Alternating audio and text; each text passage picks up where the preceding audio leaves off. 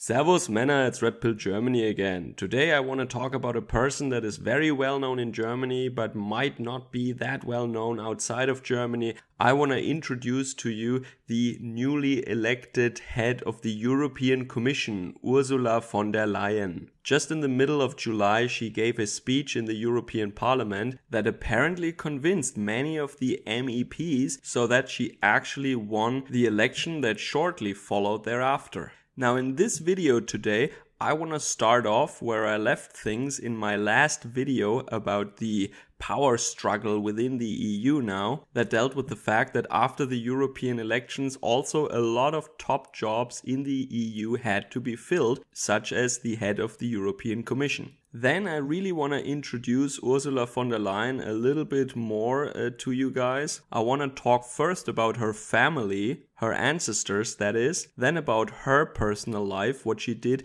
before she went into politics, and then of course her major stages in politics in Germany so far. How she went from being a regional politician in Niedersachsen, Lower Saxony, and then made her way up to the federal government. Then closing the circle and analyzing what she said in her speech, for example, but also what she said very recently, I will try to give you an outlook of what her leadership role in the EU could now mean for our continent. So let's recap what happened. So I told you about a month ago that there was this conflict in the European Union of whether or not the leading candidates of the parties that stood for election for the European Parliament should automatically be the candidates for the head of the European Commission, or if individual heads of very powerful states in the European Union actually negotiate that privately, more or less.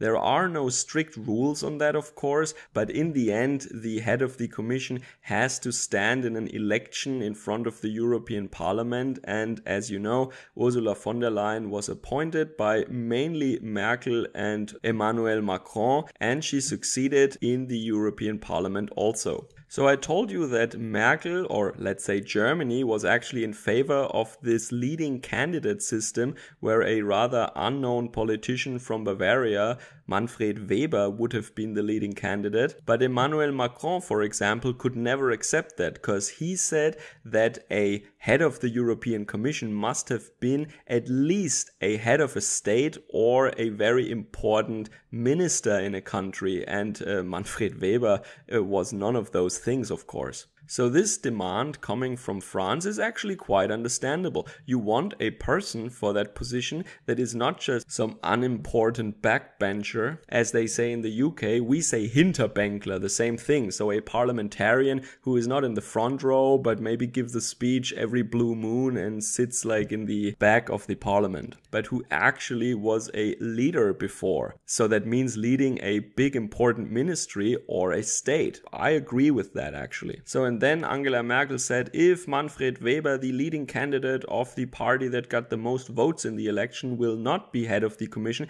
then all the other leading candidates are off the table and we start anew. And that is what they did, and they negotiated, and Angela Merkel pushed Ursula von der Leyen. Now, as Trump fans always say, Trump plays 4D chess. Somebody could say now that Angela Merkel planned this a long time ago and the weakling Manfred Weber was just set up to be the fall guy and to set the stage for Ursula von der Leyen all along, but I don't really buy that. Be that as it may, it turned out that she sent the head of the Merkel-Jugend, a certain Paul Ziemiak, on a secret mission to Poland in order to win the PiS party for Team Ursula. Now, if you wonder about the last name of Mr. Ziemiak, yes, just like Angela Merkel, he is also ethnically Polish, which makes him, of course, a top candidate for such an important mission. So it is no surprise, of course, to say that the values and the ideology that Ursula von der Leyen stands for, more about that later in the course of the video, of course,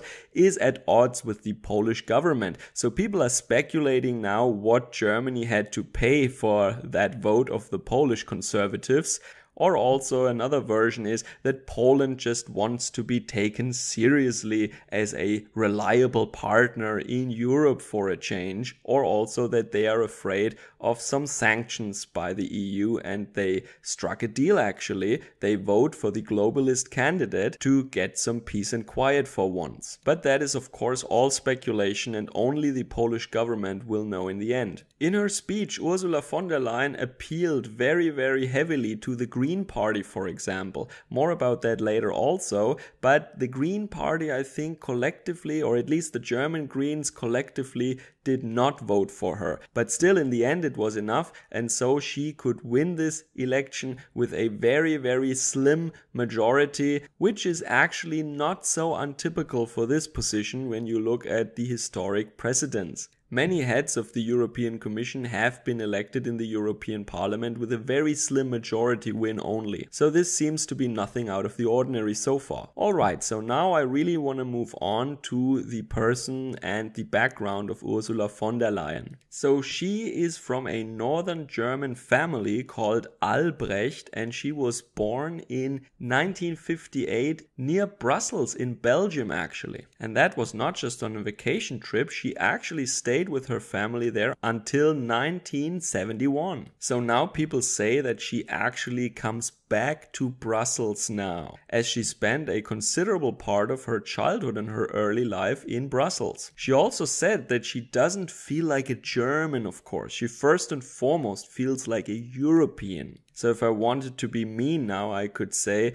that she is actually not a German, because we were told for so many years that where you're born determines who you are and not your ethnic origins actually. So one could say that she is actually from Belgium and then later as a kid migrated to Germany and then later just became a German. But that would take the clown world thing a little bit too far, I guess. Of course, for people like her, this doesn't apply, we all know. Her family background is actually really interesting. I will put a lot of sources down below as always, so I cannot of course mention everything, but you can do your own research on her family and it is really astonishing what you find there. To give you a short characterization, I would say she comes from a typical globalist family.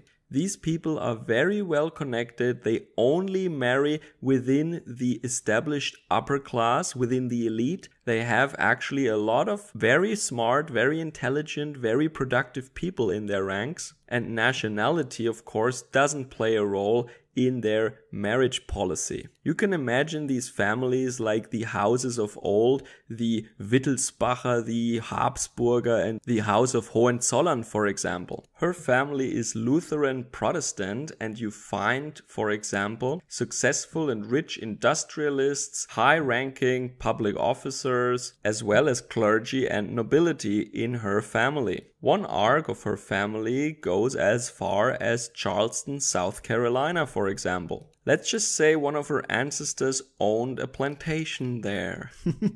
The Albrecht family, for example, was counted among the Hübsche families, and I didn't know what that is. It is something from northern Germany where I know not so much about, but in the city of Hanover, maybe you know that Georg Friedrich Händel, or George Frederick Handel, as he is called in the Anglosphere, comes or was working for a long time in the city of Hanover, but most of his career he spent in London actually, and that was because at that time Hanover was actually part of the United Kingdom. So the Hübsche families were kind of the elites, the bourgeois elites of Hanover. So highly educated people, civil servants, and I think the name comes from hübsch, means good looking, so presentable at court. So staying faithful to that tradition, the father of Ursula von der Leyen was actually the governor of the state of Lower Saxony, of Niedersachsen. So as I said, I don't want to dwell too long on her family history, but it is crucial to understand where she is coming from, because this is the reason why she is where she is at the moment. Without this strong, wealthy and well-connected family, her career cannot be explained. Because as you will see, she is actually not that productive and not that smart. A lot of her family members are, sure, but she is not one of them. I know some people from families that you could call elite families, and while some of them become lazy or just degenerate party people, some of them feel a zeal a sort of ambition not to let down their ancestry or their family. And this sense that they're standing on the shoulders of titans and their ancestors are looking down on them, maybe judging them,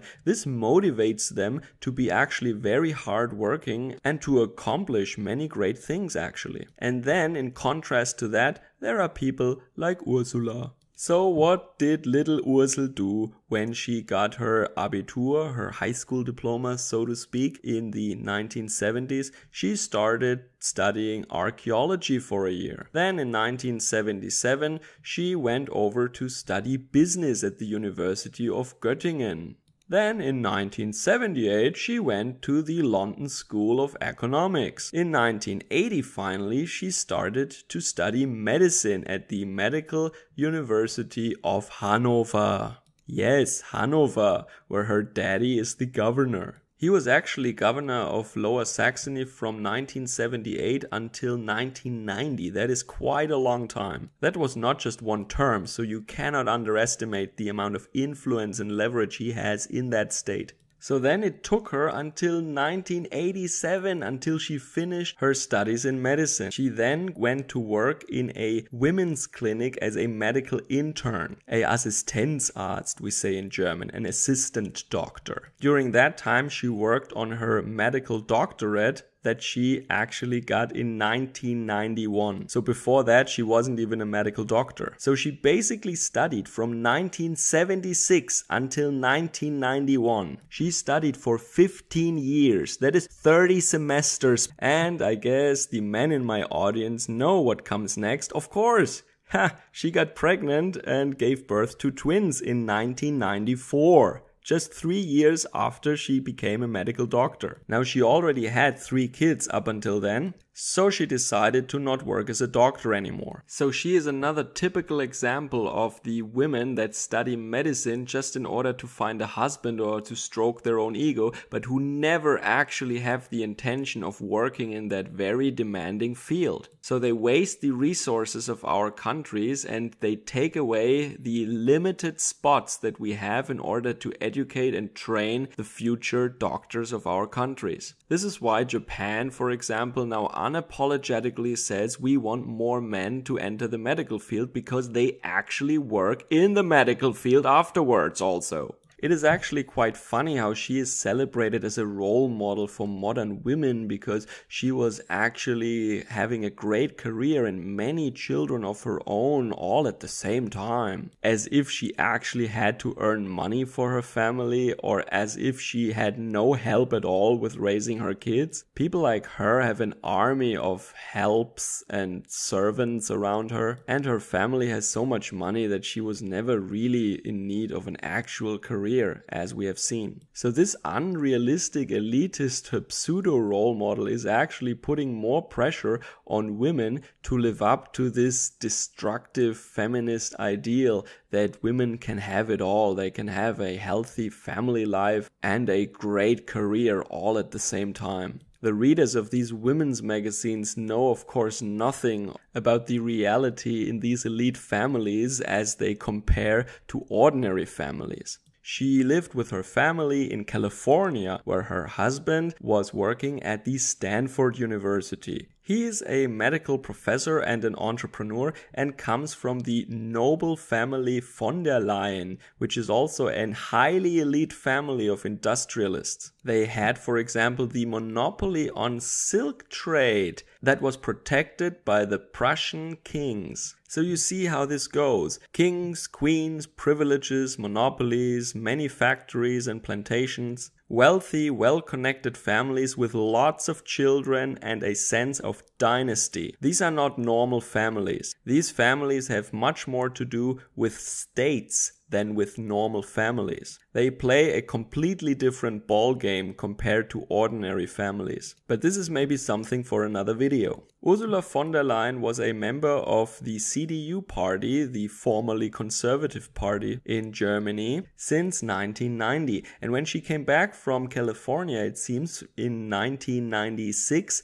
she directly went into a state council on social politics in Lower Saxony. Isn't that interesting how smooth and easy all this goes when your daddy was the governor and when your name was Albrecht and is von der Leyen now? Up until then, she just studied stuff. She was a university student of 30 semesters without any accomplishments whatsoever. Now, if you say a medical doctor is an accomplishment, I have something else to add actually to the discussion. In 2015, there was a project called Froniplug Wiki, which was actually scanning through dissertations of certain people, and they tried to find hints for plagiarism and cheating. This piece of software found that on 27 of 62 pages, there are whole pieces of text just copied from sources that are not marked as citations. We call that plagiarism. So it is 43.5% of all the pages that are full of plagiarism. It also turned out that she cited some sources that she claimed say X, and in fact the sources said Y. This is also, of course, a classical case of cheating. Or she didn't even read the sources in the first place. What happened then is interesting. She asked the medical school of Hanover to formally check these accusations. Now, quelle surprise! The Senate ruled that she can keep her degree, of course, and there were some slight oversights in there, of course, but the core of the work was still solid science, of course. When we all know, of course, that the university could not have decided any other way given her family basically ruled the state for decades and is so rich and so well connected that this would have been the end of all their careers in academia had they ruled differently. Of course, von der Leyen was fully aware of the fact that the university must decide in her favor, so she boldly asked them to settle these issues for her. We say in Germany that people like that, they never fall down the stairs. They always fall up the stairs, if you know what I mean. And this is a principle that would repeat throughout her entire life. It becomes the pattern of her entire existence.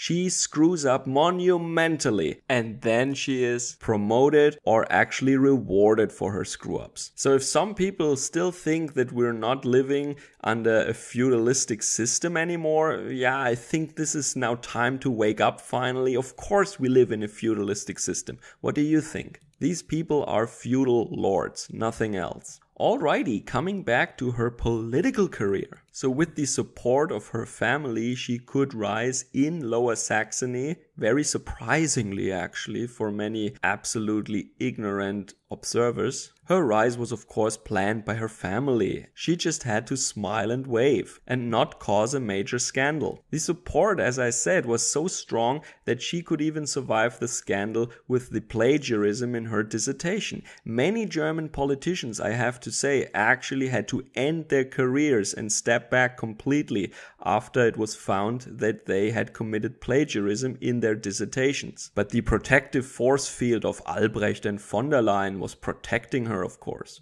Since 2009 then, she was a candidate for the German Bundestag, where she lost every time in Hanover to the SPD candidate, but she actually came into the parliament over the list. And how she got that high list position is of course a secret. Because way before that, in 2005 already, Angela Merkel actually made her the federal minister for family politics. Then from 2009 till 2013, she was a labor minister.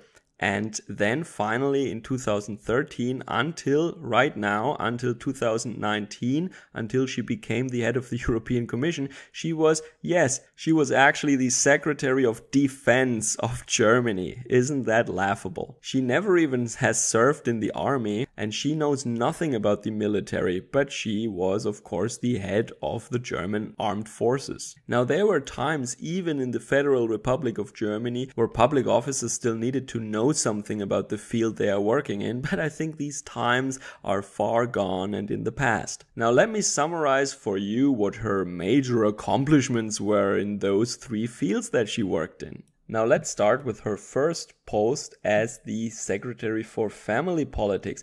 Here all of her policies can actually be seen as steps into the direction of making women go to work and pay taxes, and the children in her worldview have to be educated by the state. Of course, she wouldn't do that with her own children, I'm sure, but for the serfs, state indoctrination is just good enough. And the more people have to work, the more people will pay taxes. So under her leadership, daycare institutions were heavily funded and incentives were actually offered to families to also use these daycare services. The result is that more and more German families don't even get to see their children anymore, and complete strangers are raising them. Isn't that convenient for our overlords? Because God forbid that normal plebs could also have strong family units and a strong sense of belonging and identity and compete with their children. Now that would be horrible, right? So anonymous, cheap, heartless daycare facilities for the plebs, while the elites, of course, built dynasties. The second legacy that she built for herself as a family politician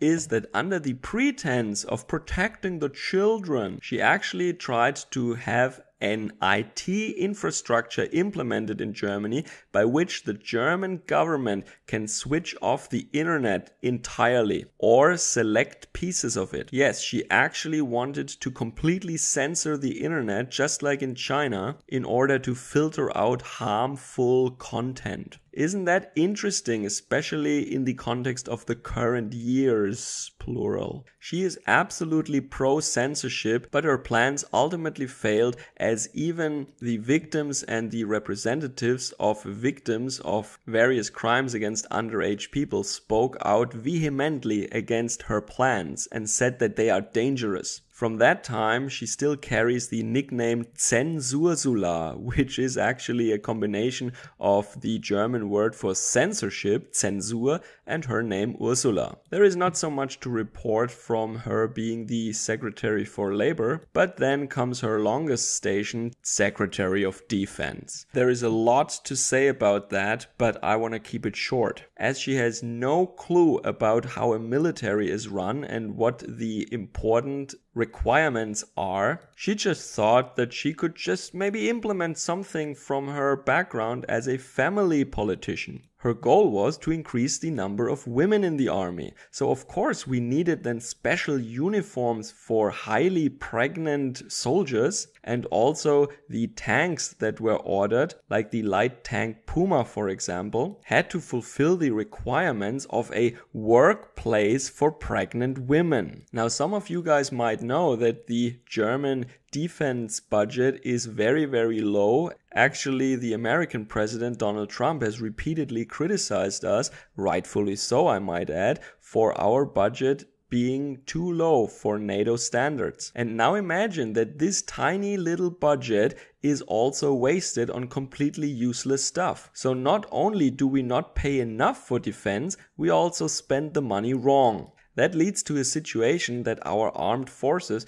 are so ill-equipped that they couldn't even handle routine operations anymore. There are not enough vehicles, and most of them are not in a state that they are fit for duty, but they will not be repaired because we don't have the funds for it. But at least we have uniforms for pregnant ladies who will sit in air-conditioned offices, of course. Another thing that she did is that she relentlessly had everything destroyed within the German military that reminded us of the proud military history of our country.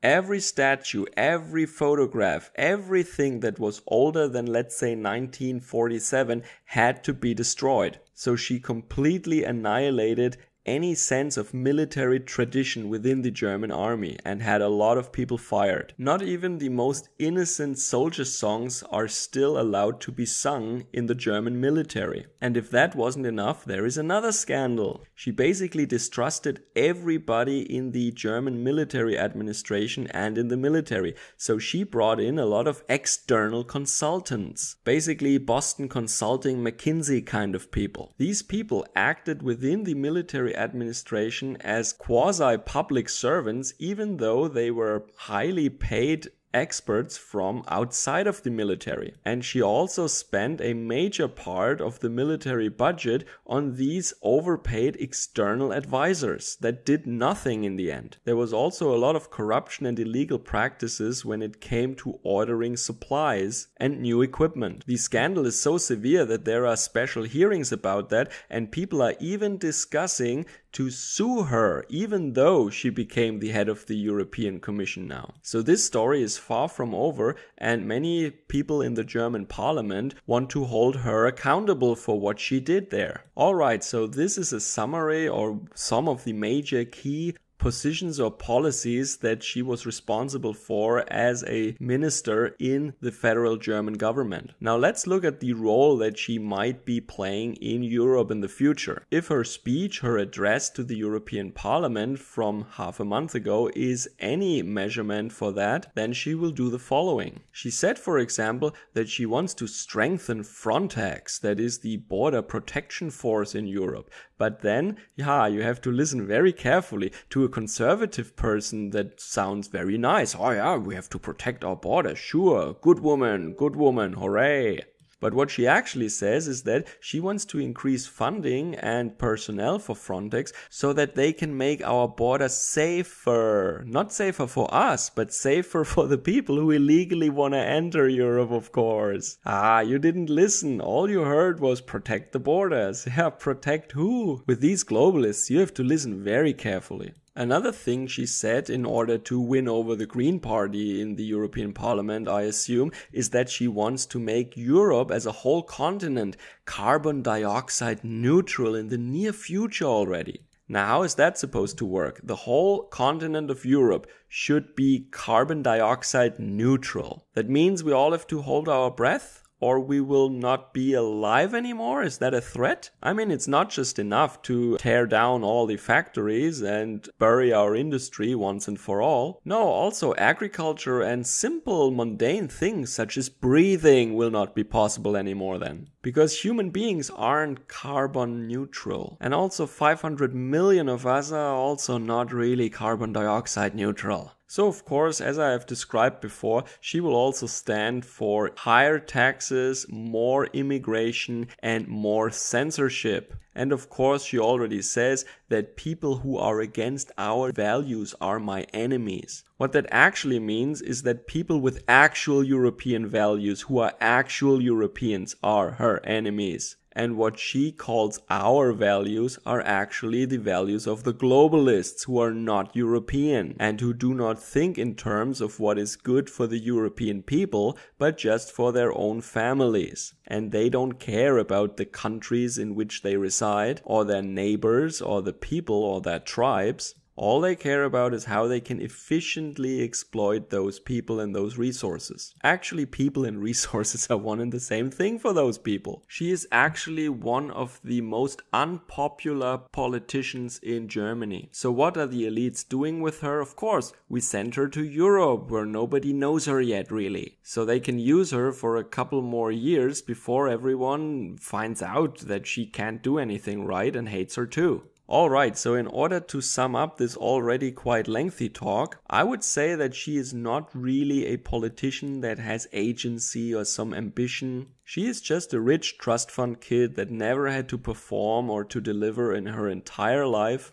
And her entire life was one big dinner party basically. Her husband or her daddy or some other associate of the family was always there to solve her problems and make them go away. And yes, she's wonderfully fluent in German, English and French, which is of course good for a representative of Europe, but what she basically is a willing enforcer of globalist elites. So she stays absolutely true to her heritage. As I have told you, her ancestors are part of the hübsche families of Hanover. Etymologically, that means they are nice to look at, well-mannered and presentable at court. By birth, she is part of that elite, and now with 30,000 European bureaucrats under her leadership, she can relentlessly push the interests of these elite families through in Europe. She can influence the national legislation in every membership country and crack down on independent voices in every member state.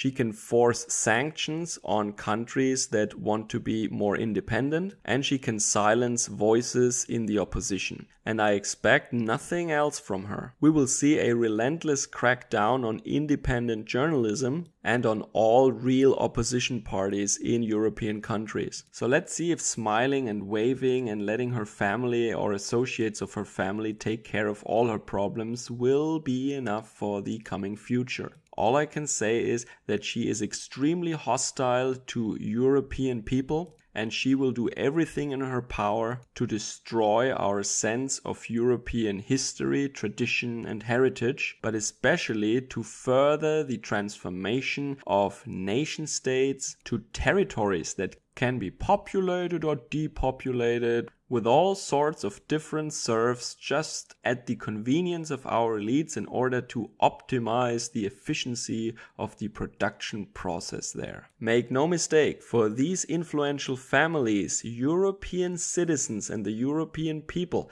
but also the people of nearby other regions of the world are nothing else than the involuntary staff of the plantations of her ancestors near Charleston, South Carolina. Be safe wherever you are. Have a great day. Servus, Kameraden.